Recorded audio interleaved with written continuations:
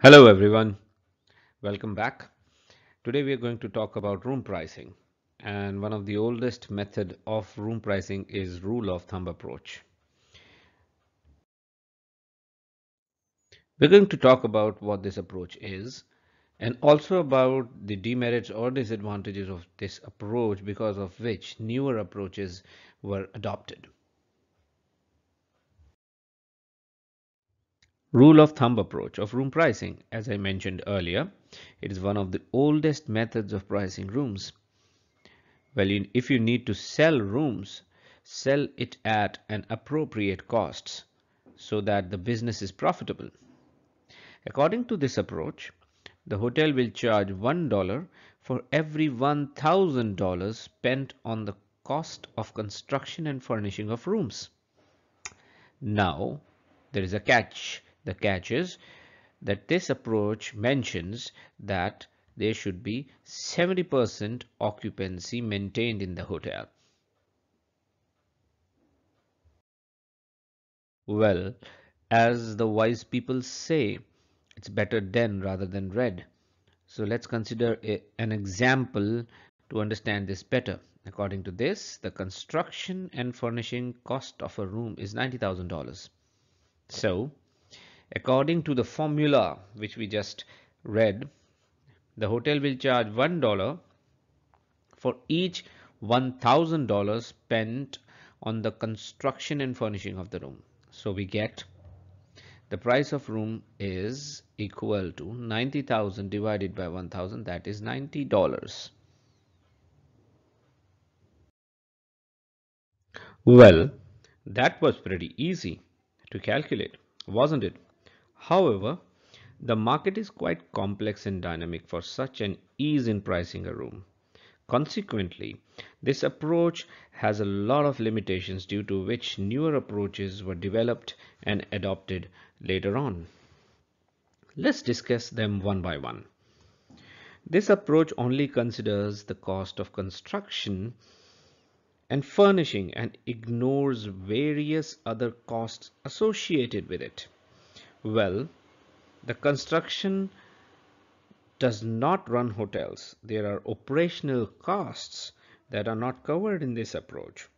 This approach does not consider inflation, such an important thing.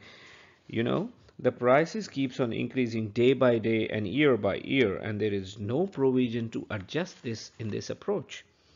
No one is alone in business, and this approach or to room pricing totally ignores the competitive set, which is the set of hotels of the same status competing for the same clientele or market.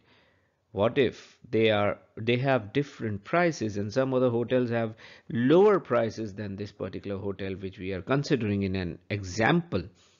So the clientele will go to that hotel, and consequently we will not be able to get good business. It presumes that the occupancy of 70% at an average will be maintained. That I'm sorry, but that may not be very realistic thing for hotels facing seasonal business or all hotels in recession for that matter. Where there is investment, there has to be returns given to the stakeholders or investors. This approach ignores that. I mean, who would just invest his or her money without expecting earning or returns?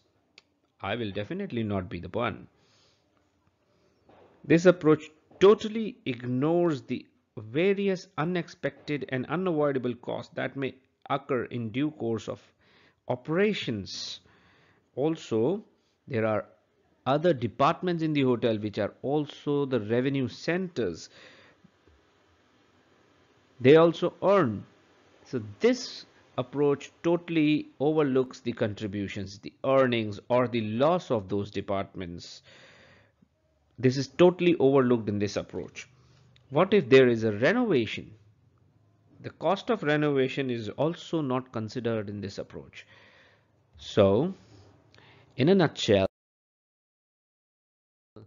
we have a lot of fallacies in demerits in this particular approach. due to which various other approaches were developed and consequently adopted for room pricing. That's all about the rule of thumb approach for today. In the coming sessions, we will discuss about the other uh, room pricing approaches adopted by the hotels. Till then, thank you very much and have a great day.